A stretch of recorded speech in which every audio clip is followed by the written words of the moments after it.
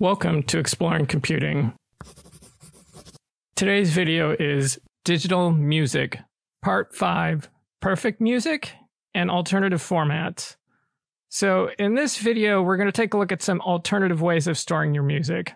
We've seen that MP3 files and its related cousins like AAC and WMA lose information.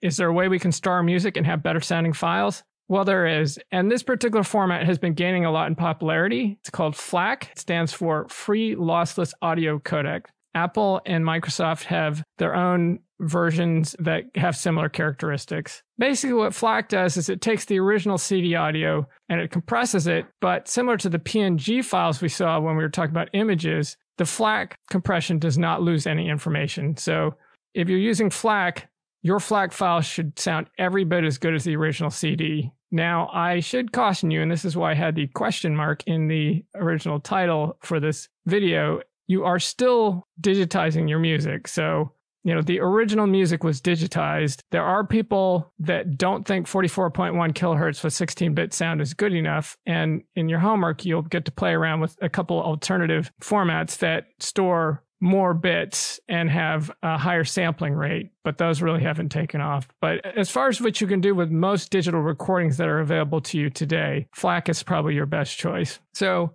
here we can see the comparison of how much space a 5-minute FLAC song takes versus a 5-minute MP3 song versus a CD audio song. And we can see that the size of the FLAC file, 35.67 megabytes, is actually a lot closer to the 50.47 megabytes of the original CD audio file than it is to the 4.5 megabytes for MP3. So we're not saving that much space. We're saving some space, but not a huge amount of space. But the good news is, if your dog's listening to your music and they miss those really high tones that the MP3 cuts off, with FLAC, they'll be able to hear them all. Okay, our next format is actually quite interesting. I'm going to play you our original copy of Beethoven's Fifth Symphony briefly.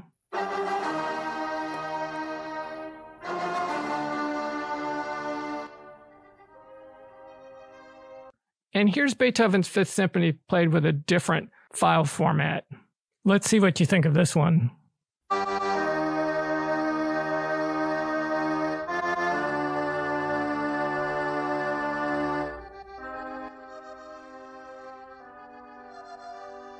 Well, what did you think? Which one did you like better? So some of you are thinking, why in the world would I want to use that second file format? And that's actually a really great question. Well, here's the answer. In the original that we listened to, Beethoven's Fifth Symphony was being stored as a sound wave. And we've been talking about what you can do with these sound waves through the entire video sequence. But that second recording of Beethoven's Fifth was actually something quite different. That was a MIDI file. And what MIDI files do is they store the individual notes rather than storing the sound wave. So this has a number of advantages.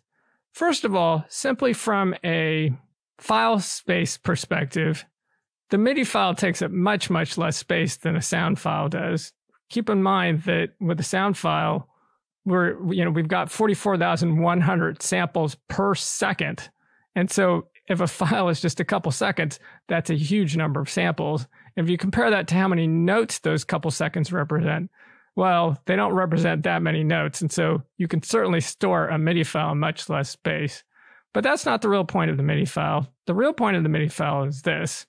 What we're seeing here is this is a program called Songworks, and it's designed to work with and manipulate MIDI files. And so you can see when we're working with a MIDI file, we're thinking of the music as individual notes. We're able to manipulate the individual notes, and we can see the individual notes. And so if you're a composer or a musician, you may find that MIDI files are much more useful for your purposes than the formats based on sound waves that we've been taking a look at, like CD audio, MP3, and even FLAC. So that's it for this week. Next week, we're going to take a look at computer hardware.